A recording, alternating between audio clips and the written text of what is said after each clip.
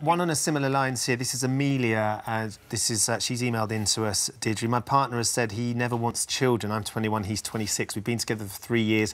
I just don't know how I feel about it. I won't be able to change his mind. I know that. He had a great childhood with great parents. I'm not sure why. He thinks they would ruin his life. I'm in such a dilemma. He is the love of my life, but I really want kids. What should I do? I mean, one thing I've got to say here, and that can be frustrating to hear, is you are both young. And, you know, he's still really only in his mid-20s. That can change, you know. So I would, if you really are deeply in love with one another, I'd give it some time yet and try and explore a bit more what it is that puts him off having children. I know you say he had a great childhood. You can't always know everything about a person's childhood, so that's an area to explore. Or is it just that he's only in his mid-20s, he still wants to have fun and he cannot imagine getting past that stage of life. But it's extraordinary how people can change their feelings, men and women. When they're around about 30 or so, it's a very common changing point. So I wouldn't rush it for now. Try and explore the feelings.